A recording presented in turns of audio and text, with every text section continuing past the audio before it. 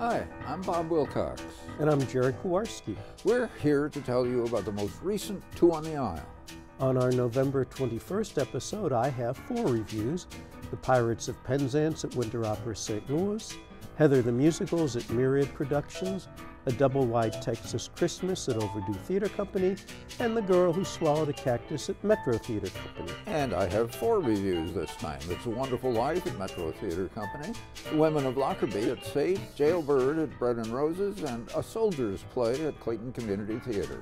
To watch these reviews, just click on the November 21st playlist below.